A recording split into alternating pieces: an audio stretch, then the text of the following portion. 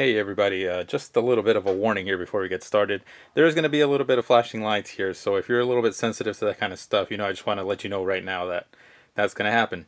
So, anyway, a while ago in a previous video, I was working on trying to improve my lighting situation here a little bit, making things a little bit nicer and, not have any hum or anything like that from the fluorescent lamps that I was using. I mentioned that I had a couple of these 100-watt LED modules that I got forever ago, and they were fairly inexpensive, and I do like the light output that these provide. I think it's actually pretty nice, and it'd be pretty cool to use for lighting up your stuff on the bench, and I wanted to use them for like a couple softboxes. The one thing I wasn't sure about is how I was going to drive them. I was originally thinking about making like my own, either a buck or a boost converter, depending on what sort of power supply I was going to use, and making it so it was like current limited, because these are supposed to use about like 35 volts or something like that. I don't remember the exact specs. Had about like 3 amps, so that gives you like right about 100 watts. So I had a couple of these power supplies laying around that I also got a long time ago. These are 24 volt 6.5 amp power supplies made by Cosell, and I got these from a BG Micro, and they were actually fairly inexpensive, but they're actually really nicely built power supplies. So I thought I could put these to use as well. Well, the thing is that these being 24 volt power supplies, even at 6.5 amps, it's only barely able to make these LEDs light up, because the LEDs are not drawing like a ton of current at that voltage. So I thought, okay, well, I'm going to need to use a boost converter for going from 24 to the 34, whatever I need for that. So while I was on eBay one day just browsing around for some other stuff, I don't even remember what I was doing, I came across these little 100-watt boost converters. And I mean, these were ridiculously cheap. And I thought, okay, well, I could use one of these, have the 24 volts come in, and then I'll set it to 30, 34, 35, whatever it is that these LEDs are supposed to use. And then I'll just need to use some sort of a other control circuit to be able to adjust the lights, because I wanted to make them adjustable. I didn't want them to just be continuously, or just like full brightness continuously the whole time. I wanted to be able to turn it up, turn it down, whatever I need. Well, it turns out that these by themselves actually pretty much do everything that I want as is. There's a little bit of an issue, which I'll show you guys here in a minute, but I think it might be easy to overcome. The only other thing that I have to figure out is like a cooling situation for the LEDs, because they get pretty hot. So I thought I could use these heat sinks that were from some old Pentium 4 PCs. Like I have a bunch of these laying around. They have a little fan built in, and it's like solid copper, so they cool fairly well. The only problem is that the fan, it tends to be a little loud. So I'm not sure. I'd have to have some sort of controller for the fan too. So I'm not sure if I want to go this route, but for now, right now, just for sake of demonstrations right here, I'm gonna just keep it on this heatsink. I also thought about, because I have I've shown it before, like I had a box just like full of heatsinks from a bunch of stuff that I've taken apart before. But I might be able to find something there, with like bigger fins, something that's gonna be able to dissipate heat a little more passively, instead of having to use like some active cooling with like a fan or anything. So another thing here is that this little boost converter has a potentiometer up here, so we're going to be playing with that. We can see that there's a coil here, so basically it's it's just using that to boost. One of these is a diode. I think this is the diode, and then the other one's like a MOSFET. So a couple caps, and then the controller right here. So fairly simple little device, but like I said, these were ridiculously cheap. I got 2 of them for like, I don't know, about like $5 or something like that. So I thought, like, no brainer. I'm going to be sitting there like spending time trying to roll my own thing for that, and this thing's only like $5. And as I mentioned, like originally I was just planning on using it to boost the voltage, not even to control it, but it pretty much does both by itself. So anyways, let me show you guys here what this does. And as I mentioned, there's going to be a little bit of flashing here, so just be warned. I've got the power supply connected directly to this power supply. So, well, power supply to boost converter.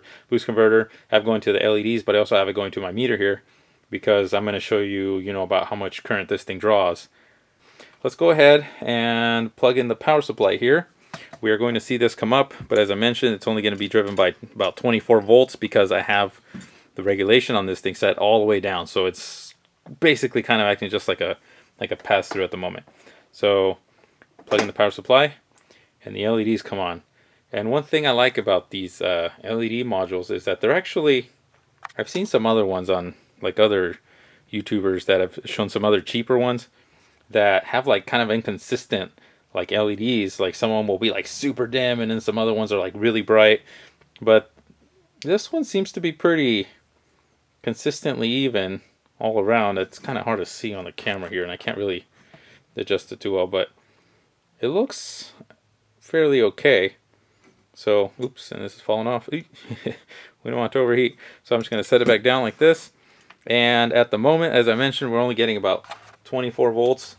And we're only pulling about 1.5 milliamps right there. Or at least that's what this says, like 1.5, 1.6. It's kind of jumping there. So, really tiny amount of current, but it's already lit up. So, just to show you guys how bright this thing gets, let me set the exposure to fixed. So now, it doesn't matter how much you turn it up, the camera's not going to dim out. So I don't know the best way to do this here, but maybe I should turn it around a little bit so it's just going to fall off. No, that's not going to work. Alright, I'll just leave it there. I'll kind of set it off to the side there so it doesn't get all crazy. But anyways, so one of the first issues here is that when I start turning up the pot, right now it's like all the way counterclockwise, but as I start turning it clockwise, nothing really starts happening for a while. Like I have to turn it several times before anything starts to happen.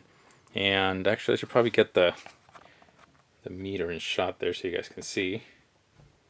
And if you're wondering what this thing in the back here is, it's from a TV and it's a totally different story. I might do something about that in like the future, but let me turn this up all the way there so you can see it. Alright, I'm going to start turning up the pot here. If I could get it in the slot. Okay. So, still turning clockwise, and we're still sitting at about the same current draw there. It takes a while before it finally starts getting brighter or boosting voltage. So I'm still going. Still going. Still going. I should have kept track of how many turns I've been doing already, but geez. Yep, still going. There we go. Okay. And as you might be able to see, or maybe not, it's kind of hard to tell, but the light is strobing a bit. And you might be able to see it. You can see it right there on my hand in the video. I'm kind of looking at the viewfinder here. So it's strobing a little bit. And I found that if I were to load the output on the converter here with a resistor, it kind of stabilizes the output a bit. And it actually, the light output's a little bit more even at this low of a voltage. And as you can see now, the current draw has increased to about 2.6 milliamps.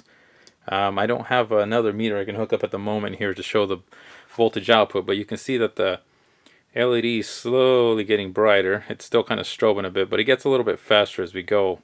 Finally, it eventually kind of gets to a point where it's not strobing as much anymore. Like right here, it's still strobing a little bit, but about here, it's not strobing as much anymore. Some of it kind of seems to be like the pot's a little bit kind of touchy. So, but now it's pretty much even. Like right now it's not even strobing at all. And we're pulling about just 40 milliamps there, but it's already really bright. Although I think that if I were to put this in a box, like as I mentioned, you know, with like some sort of a filter in the front, I think maybe like this would be about like the minimum I would want to have it anyways, because it's bright, but it's not like super bright yet. And once it's behind the like the cloth material, whatever, it's, you know, it's not going to be as bright on the other side of that. So I think this would be okay. I would just have to have some way to, or I'd have to put like, you know, a separate pot on the outside of whatever it is I built for this. So maybe have like a fixed resistor to keep this like at this minimum, you know, all the time, and then I can turn it up from there. So right now about 40 milliamps, and it's already starting to get fairly bright here, but if we keep going, now we're at 50, 60, 70, 80. So it's getting like quite a bit bright now, and I'm pretty sure it's already going to be, I mean, the light output's pretty warm, and I can barely see what I'm doing now because I should not be looking at that thing. But so right there about 150 milliamps, and it's already fairly bright. And as I said, I wish I could tell you what kind of voltages we're getting at the output there, but it only goes up to about like 36 at the max on this power supply. So let's go up to 1 amp. And I can barely see the meter myself there, but it's getting really bright. Right there, we're at about 700 milliamps. 900. That's 1 amp right there, and it's super bright.